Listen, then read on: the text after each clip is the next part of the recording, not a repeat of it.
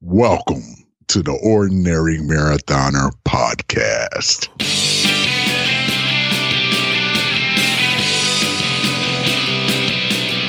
Hello and welcome to the Ordinary Marathoner Podcast. My name is Coach Scott. I'll be your host today. It is Friday, January 10th. Podcast is a little bit late today. I do apologize for that. The good news is, good and bad, right? Good and bad. The good news is, in the past, my hang-ups about getting the podcast out on time have been sort of these mental lapses in recording and re-recording and all that good stuff. Today, I wanted to integrate a portion. We're going to do this Super Bowl pool. We're going to do a Super Bowl box pool with Team Ordinary, and I'm going to get that done. I promised some of you guys that I would explain to you what a Super Bowl box pool is, because a lot of you guys didn't know, and I wanted to integrate that with the podcast, and I think my technical chops are just I haven't done the integration like that in a few months actually. So I'm a little bit I didn't record it right, and it was hard to get the stuff together. Excuses, we know. But the bottom line was I was trying to be productive. In my attempt to be productive, the podcast was delayed a little bit, and now I'm re-recording it. It wasn't any mental lapse or anything like that. So I'm going to take this as a positive moving forward. It's all positive in 2020. And that's what we're looking at. So today is Friday, January 10th, and I do want to check in with you guys today. I want to check in with your resolutions, with your New Year's resolutions. I know. You're like, Scott, don't beat a dead horse. You've been talking about resolutions for the last 3 weeks. I was kind of hoping by now we'd be over it and moving on to 2020. But there's something that goes on right around this time of year, and I'm going to call it, this is something I'm making up. I think, copyright me right now. The rule of 2 weeks is what I'm calling it. The rule of 2 weeks. Now, there's two kinds of people at resolution time. Right? There's two kinds of people, two dogs in this fight. I shouldn't say that, but there's two dogs in this fight. And the one side is the people, the one side is the people that go to the gym every single day. They've been going to the gym for years on a regular schedule. They know exactly, they're in the same place at the same time. They like everything in order, and they hate this time of year because the first 2 weeks of January, all the resolution people show up at the gym. I can't get on the machine that I want because someone else is there and they don't know how to use it right and they don't know what they're doing and they get in the way. But don't worry, in 2 weeks, they're going to be gone. 2 weeks. And it's always a magical 2 weeks. And what makes 2 weeks kind of sounds random. Am I wrong? It's kind of like a random time frame. Like maybe 1 week would be more, maybe a month. But no, it's always 2 weeks when people tell that story. And so, on the other hand, we have the other people in this fight are the people that have made the resolutions, the people that are in the way of the first group. There's the first group that are annoyed by the second group, and then there's the second group who annoy the first group. Now, what is it about this 2 week period? I don't know. What's the magic behind it? I don't know. My thought is this. You guys want to make some changes. You want to do the right thing. You want to be more productive in your life. You make change, whether it's the gym or whether it's any kind of other personal thing that you've decided that you need to change or you want to change. And at this point in time, you are trying to make it your routine. You are trying to form the good habits that will lead to success, to do the things that you want to do. But something is standing in your way. And at this point, we're right at the cusp of making it forming good habits or falling back into old bad ones. And the worst part is you've made yourself such a promise at this New Year resolution thing. And this is why everyone gets mad at New Year's resolution people, is because the resolutions fail. And today is January 10th. We are 10 days in, and you're 4 days away from being able to hang on to those. And I know, like I hear people, it takes 30 days to form a habit. That's arbitrary too. No one really knows. It takes you to form a habit. It takes me some time. And then not only does it take me some time, but then I can lose it. Just like that. I mean, this happened to me last year, right? I wanted to put out a podcast today. I woke up at like 5:30 in the morning. I did the podcast, and for the first couple weeks, it was hard, really, really hard. And after a while, it just became, that's what I did. And I liked myself as that person. And then after I finished Ironman, things kind of went downhill. But the fact of the matter was, it took me some time to kind of make sure that I developed that as a good habit, a good discipline for me. Getting up early in the morning, I liked myself when I was that person, and that's what I did every day.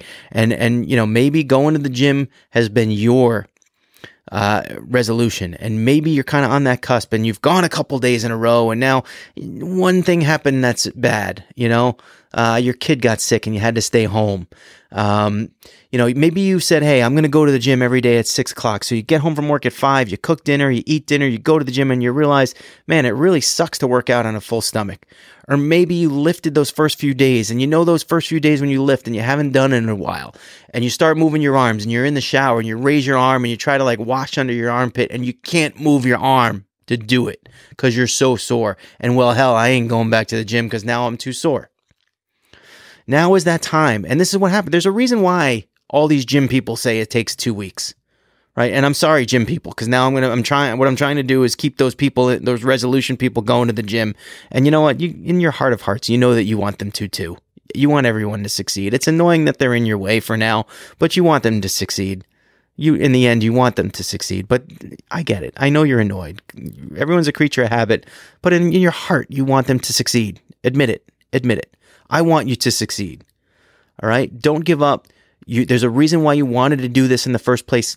Find that reason. Hold on to that reason. Hold on to that discipline.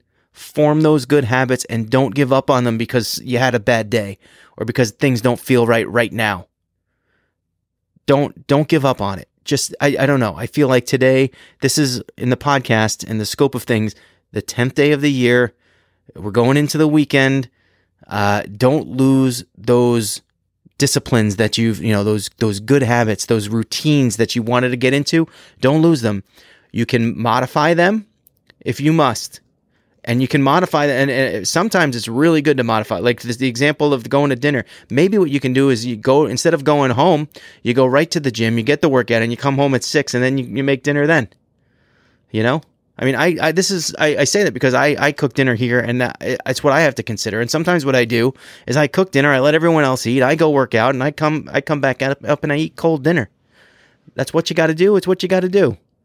You have to prioritize things, and you have to move things around and shift things around until you can form those good habits, and until those habits become discipline, become things that you just don't even think of, you just do. Don't give up. There's a reason for this whole rule of 2 weeks. Everyone says, the first 2 weeks of January suck because everyone's in the gym.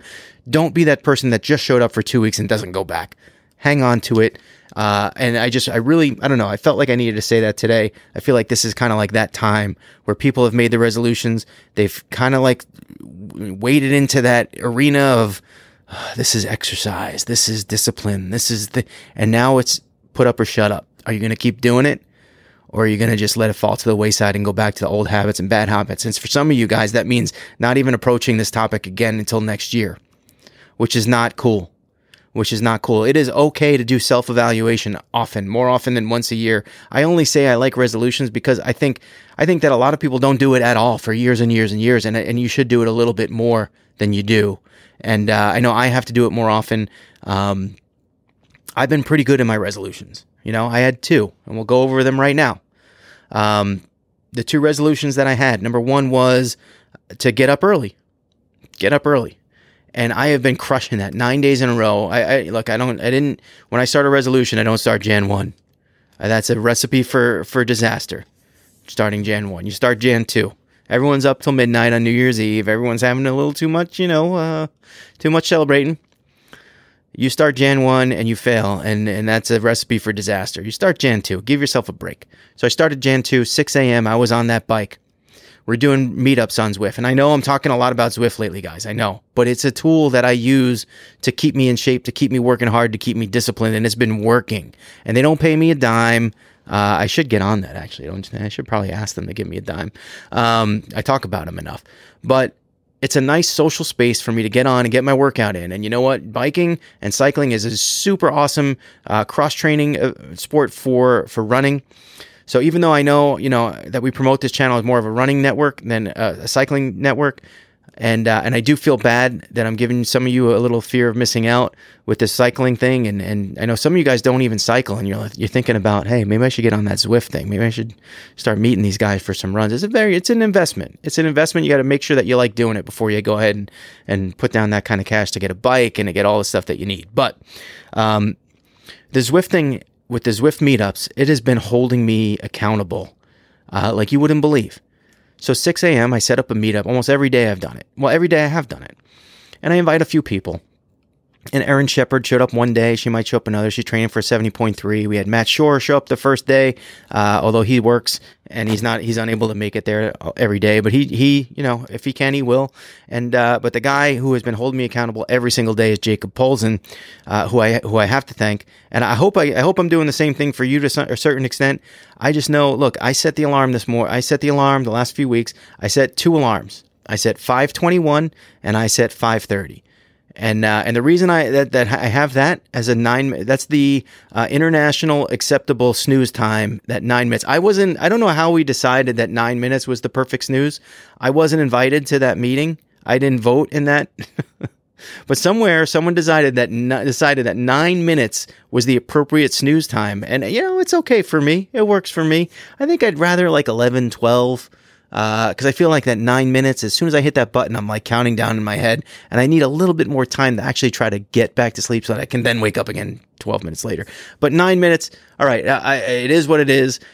Someone should invent the adjustable snooze time, don't you think? I think that would just be a great invention. But I'll accept the 9 minutes for what it is. I set the 5:21 and the 5:30. The reason I do that is in case I wake up and I hit that snooze button, and instead of hitting snooze, I turn it off, that at least I'll get a legitimate alarm in 9 minutes. It's kind of like a backup. That's how I use that. And I know other people have other techniques. I saw Angela Fillmore set 4 alarms 5 minutes apart at like 4:30, 4:35, something like that, 4:40, 4:45.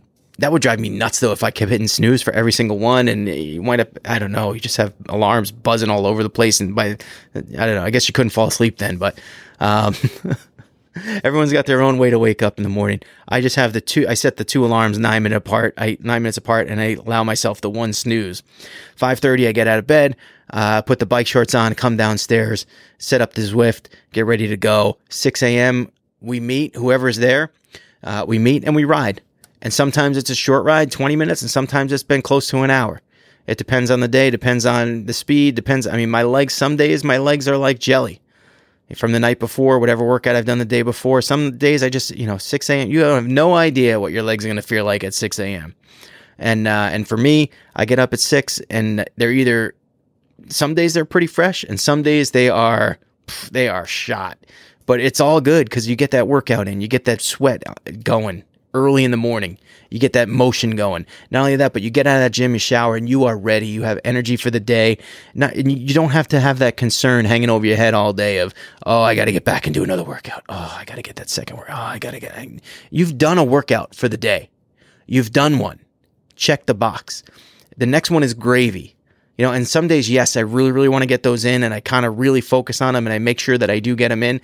But the days that I miss, they're less disastrous because I've already done one in the morning. And I tell you, I'm more productive during the day after I've gotten that workout in. Because if I have to do the podcast and then I got to do the workout on top of the podcast, they all kind of build and develop this giant ball of stress that gets only worse and worse during the day. I get up early. I'm more productive. Like I said, I'm a better person when I wake up early in the morning. The second resolution has been, I want to be more social with my workouts this year. We run the podcast, we run our groups, all that stuff. It can only be beneficial to me to reach out and help people. I'm a coach, all that stuff, to reach out and work out with people directly as opposed to just being on my own. Now, one of the things that we did recently, Steph and I made a calendar of all these things that we wanted to do. We want to make sure that things don't fall through the cracks. One of the things that we did was we set like a social media strategy calendar, just so we can make sure that we're kind of cross-promoting all our stuff and doing all that great stuff. Marketing, I hate it. It must be done. But one of the things that we put in there is we wanted to do like a weekly, what do we call it? Engaging post, an engaging post. We want to engage with you. We must engage. So yesterday I put up a question on my Twitter, which was, I used to like to work out on my own, but I'm starting to develop a desire to work out with people more, to be around people. what do you guys like doing? Do you like working out by yourself, or do you like working in a group? And number one, I was shocked at the responses. There was over 400 votes, probably like close to 450 votes that came in. That's a lot for us. We don't get a lot of responses like that normally. So a simple question like that got a lot of responses, a bunch of comments, which were all great, and they were all adding to the conversation and to the to the topic. It was all relevant and good. There was no fighting, which is always good. But what really shocked me was the results. The results were like something like 75% of you guys say you just work out alone versus 25% that said they'd rather work out in a group or with others. And that just shocks me because I feel like there's a lot. I always thought I was more of the outcast than, I always thought people like to work out together. They like to run together. They like to be in groups. There's run groups. There's cycling groups. I go out biking and it's usually just me. Sometimes it's me and like Laura Stebbins or me and Joe Caniano all at one time. Sometimes I have a partner that I go with, but usually it's never more than a group. But when I go out, I see a group. I'll see like 6 or 7 people riding together, and you see that often. So I just figure that I'm kind of like I'm the guy that's doing it on my own. Most people do it together. Apparently not. And I feel like, this is a huge opportunity for a guy like myself and who has a podcast, who's trying now to get people involved in Zwift and all that stuff and get together in our group rides. A, they're fun. And B, look at all you guys out there that train by yourself and don't take advantage of that whole group dynamic. Just from my morning rides alone, I have learned that having that accountability factor, right? I got to be on that bike at 6 a.m. because there are people waiting for me. Having that accountability factor is huge. It keeps you up, keeps you getting up those mornings that you don't want to get up. You don't want to get out of bed, but you do it because other people are relying on you. Again, thank you, Jacob Polson, for being there, man. It's one of those things where some days I get out of bed and I'm fine. I just stroll down. Today was one of those days I kind of was like, got to do my workout. I didn't think anyone was going. Jacob showed up today though. He shows up even when he says he's not going to show up. The guy's insane. So today I just got up and it was fine. But and there's been days in the past 10 days, there's been days that I wake up and I'm like, I don't want to get up. I don't want to get up. And I kind of sit there for a couple minutes and then I'm like, I don't have an excuse. If I don't show up, at 6:15, I'm going to get a message from someone saying, hey, why didn't you show up? What's going on? What did you do? And I don't have an excuse. I don't, this morning I'm like, maybe I'll say the baby woke up or something. And I'll just say I can't, man. I'm trying to make excuse in my head, but I didn't have one. So I got up and I did it. I just did it. And it was good. It's been good, and I'm developing. It's becoming more solid. It's becoming a more, it's adding to the discipline. It's building the discipline. It's building the habit, the routine. Then I get up in the morning and I get that ride in. Even today, I had a meeting at 7:30. I had to get out of the house, but we rode for like 25 minutes. It was great. It was perfect. It's perfect. It's the right start to the day. And then we have our Thursday night ride. So our Thursday night ride now is 6:30 Eastern time. Any of you guys out there on Zwift, if you want to be involved, or if you want to be involved in the 6 a.m. ride, call me, let me know, reach out to me, let me know. You just got to friend me or follow me on Zwift, and I can invite you. I can invite you to the ride. I can invite up to 50 people. I think I invited about 18 or 19 last time. 9 people showed up. So in week 1, we had 4 people show up, and in week 2, we had 9. And I got to tell you, some of those guys, some of you guys, know each other from Twitter, each other, and it's like all of a sudden there we are riding together. It's practically like we're all there. We could all go have a beer after we're done. We didn't, but you could. I'm on Whole 30. I can't have a beer. It's terrible.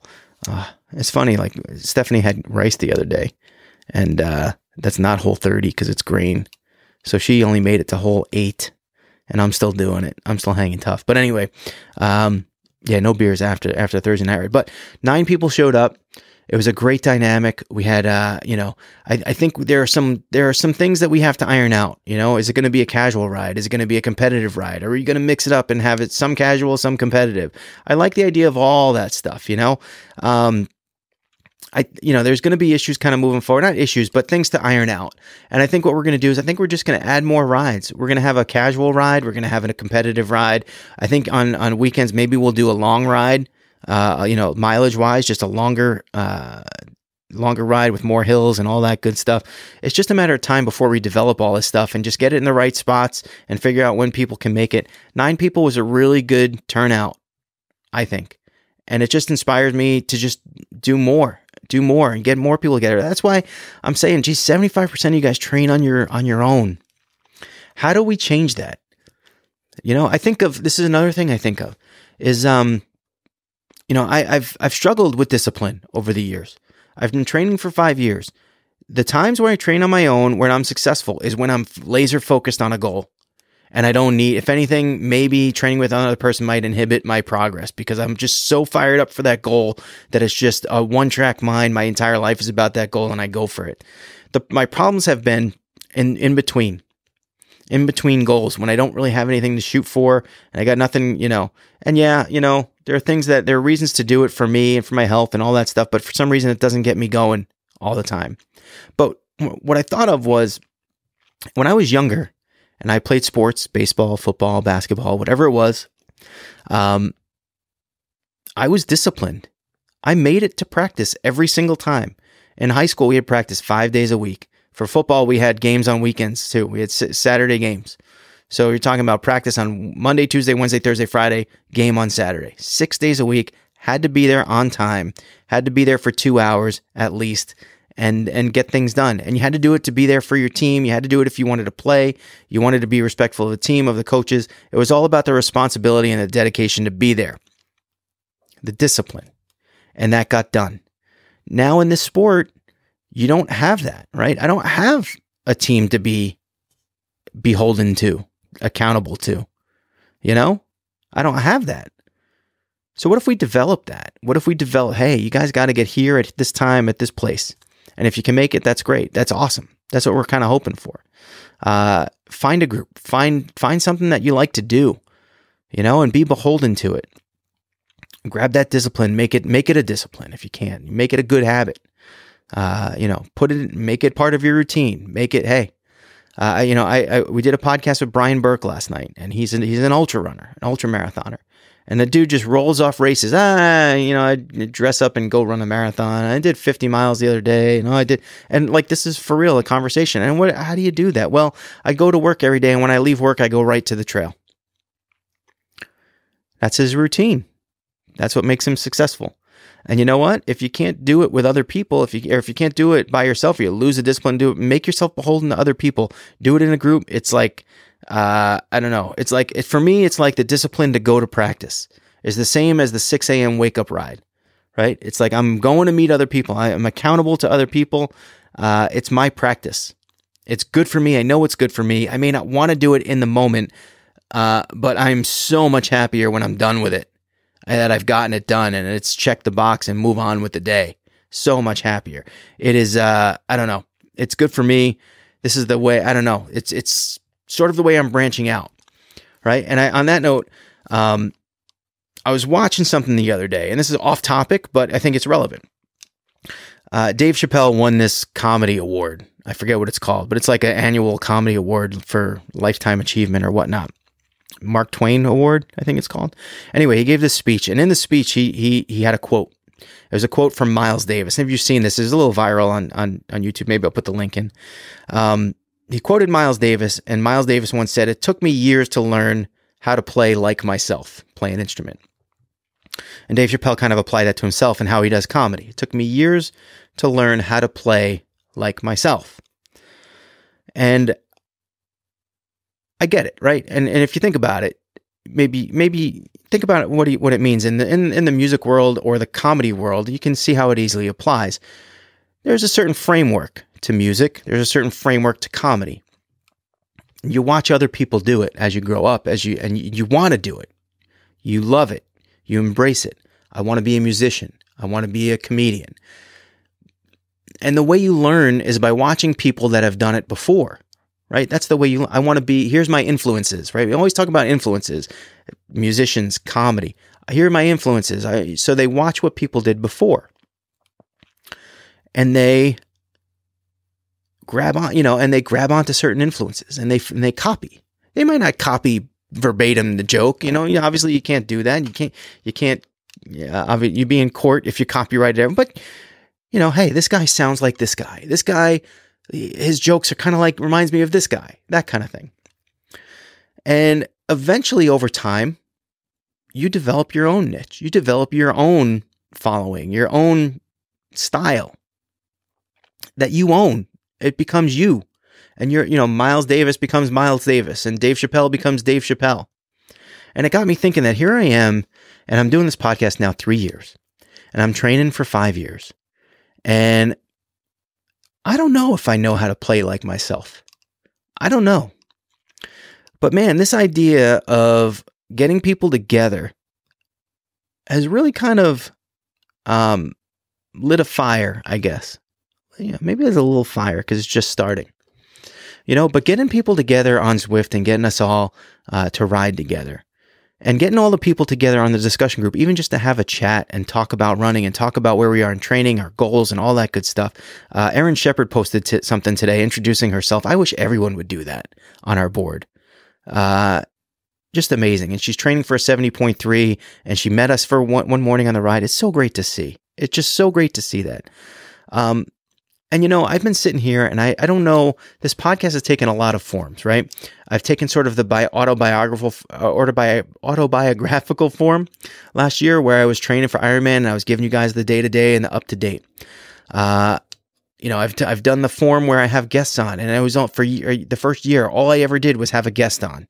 That was my format every day. All the podcasts, it just was a guest, do an interview. That was good.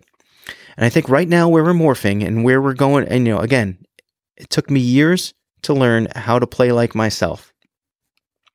I think I'm getting it now. I'm getting it now because, when you start out in the sport, you do have those desires to get those medals, to finish that first marathon, to finish that first Ironman, to do what you want to do. But sometimes it's not enough and you need more.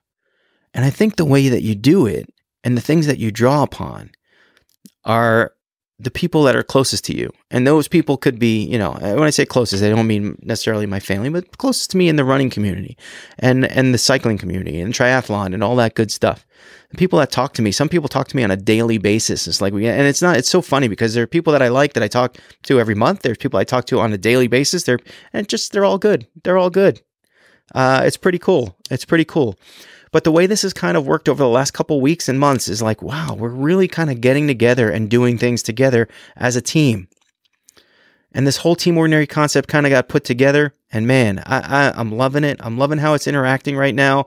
I'm loving how we're getting together and doing rides together. And I love how we're talking together. Everyone's talking. The message board has never been as busy as it is these days, ever since the year started. People I don't know. It's been great. We're up to like 1,100 people now. It's been amazing. And I can't wait for this year. I feel like this is this year. It took me years to learn how to play like myself. Maybe I'm finally playing like myself. Maybe this is the way to go. 75% of the people said that they'd rather train alone. That's, hey, I'm not knocking it. You guys can achieve goal. I know you can do it by yourself. But you don't have to. And if you don't want to, come join us. Come join us for a ride. We're going to have to figure out how to do this on a run too, guys. We got to integrate this more, and we're going to build a platform of team and team unity and going after it and achieving goals together. You achieve the goals for yourself with the team support. I think that, that could be our niche here, guys. And I think we're going to go for it. It's been great. Those 9 people that showed up last night for the ride, all you guys were awesome. And I look forward to building that and building all this other stuff in the future. And if you want to get involved on Zwift, give me a shout out. Let me know. I'll add you to the group. We're going to talk. I'm going to do a whole podcast on our Super Bowl pool for Team Ordinary. We'll do that probably midweek next week. But I know I promised some of you guys I would explain it, and I didn't. So remember, I feel like I'm closing pretty abruptly. That's all right. I only got 2 minutes. But I don't know. I like where this is headed. I do. I really do. Soup to nuts, everyone involved. Keep at it. Keep working hard. It's only January 10. Remember the rule of 2 weeks. Stick with it. If you're having trouble, stick with it. Join a group. Get involved. All that good stuff. And remember, every day is an ordinary day unless you make it extraordinary. So get after it, guys.